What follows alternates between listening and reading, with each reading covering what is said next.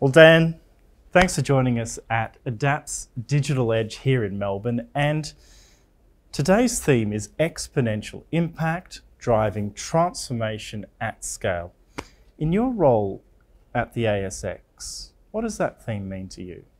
Well, I guess it does mean that once you start to get beyond just looking at technology modernisation as a goal in and of itself and start to think about the impact that technology and digital transformation has on your customers, on your supply chain, on your partners, you can genuinely increase the impact that you can have on the business, both on a top line revenue growth, but also perhaps equally importantly, profit and efficiency.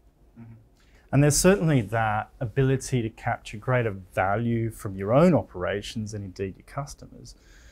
But as a financial market infrastructure firm, if you like, there's also that ecosystem side to that value. We were talking about this a little bit earlier. Are you able to expand a little bit more about how you're working across the ecosystem to realise some of that value? So perhaps just in the context of Australia, everything we do essentially addresses an ecosystem of one form or another. You know, whether it's our equity market where we work with our trading participants and brokers, through to clearing and settlement where we're connecting to all the banks and the back offices of some of those same custodians and traders, or the tech and data business where essentially we run a technology ecosystem in the ALC, the Australian Liquidity Centre, or the wide number of customers that we distributed our data to. So I think one of the things that's really interesting about an exchange, and it's perhaps been the foundation of an exchange from its beginning, but is perhaps also the case now for many other firms as well, is you only really realise value through working with your customers and partners. And you inevitably see yourself as part of a ecosystem and playing just one role within that ecosystem. So I think digital transformation of industries brings ecosystem partners closer together. And I think thinking through things across the supply chain beyond just the four walls of your enterprise, I think is fundamental to the way that organisations now need to work together. Yeah. And we talked about a little bit, you know, actually solving business problems, not just technical problems as well, because certainly the technicalities underpin some of that value we're going to capture, not only for our own organisation, but in terms of some of those sustainability outcomes in our ecosystem. And then delivering on some of that economic value that our end customers want as well. As you think about driving these changes, not only within the ASX, but more broadly as well, how have you gone about that sustainability piece and what role does data play? So we had a really interesting conversation regarding sustainability and the role that data plays within that earlier today in one of the roundtables.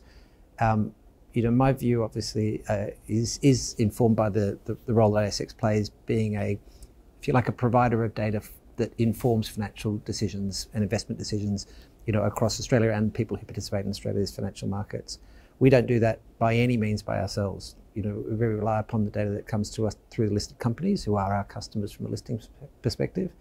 And obviously we distribute that data both directly, but also through many channel partners like the large market data vendors, the Bloombergs and Refinitiv and the like.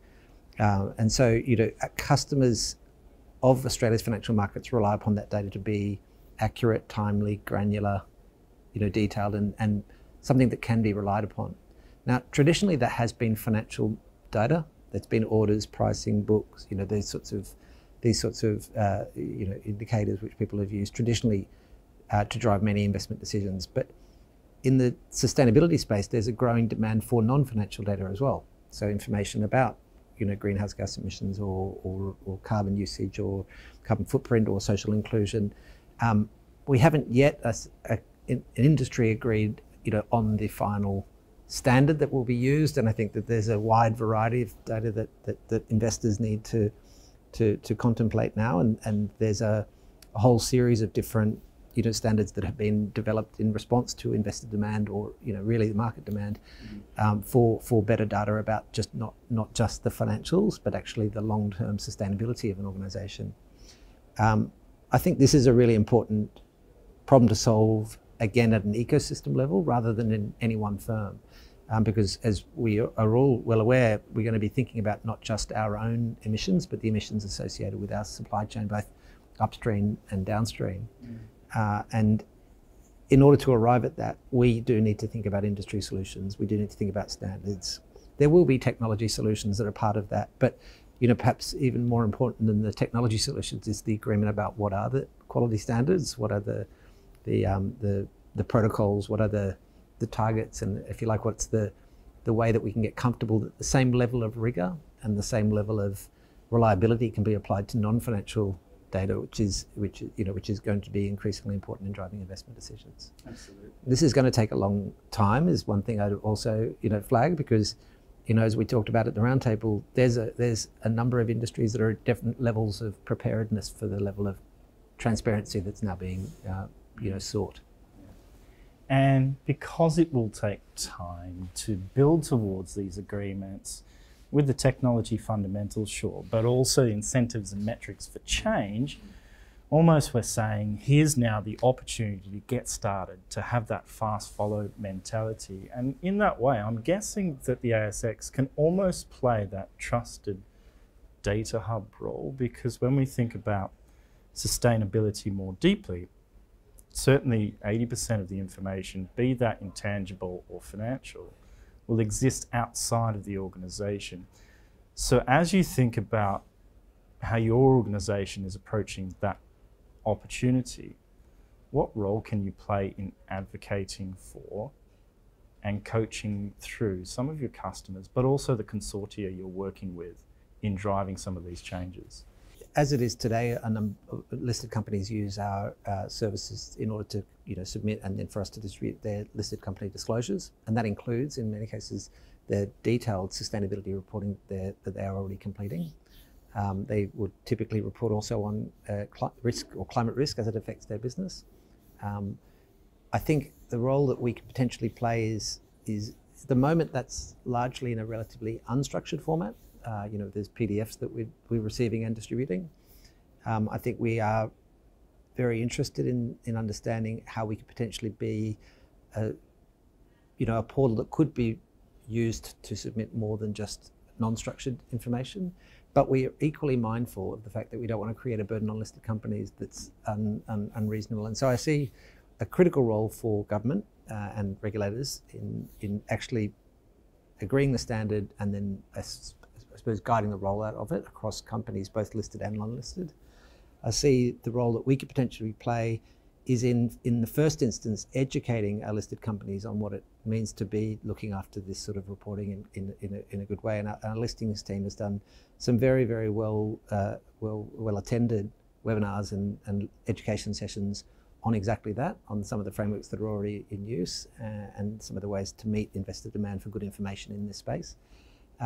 I certainly watch with interest as other exchanges have developed, in some cases, portals or reporting solutions, and that's something that we would absolutely contemplate. But we do remain very mindful of not seeking to put any extra additional burden on the listed companies who already do have a large number of obligations as it is.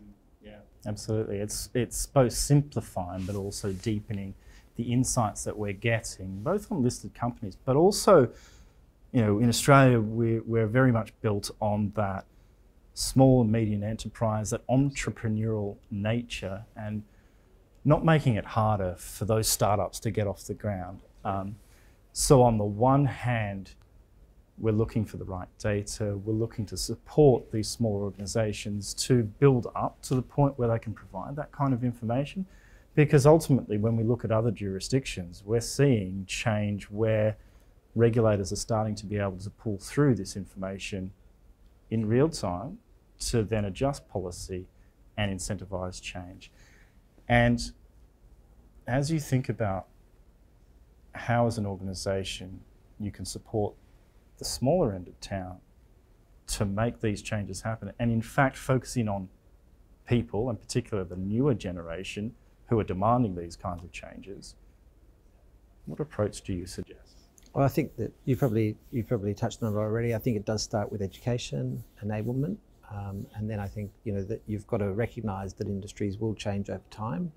That these aren't bright line switches that you can just switch on and expect things to be perfect quickly. We do have to be mindful of the economy that we're in, the industries that we support, and the wide range of companies that are on the ASX. So I think that education is probably the key.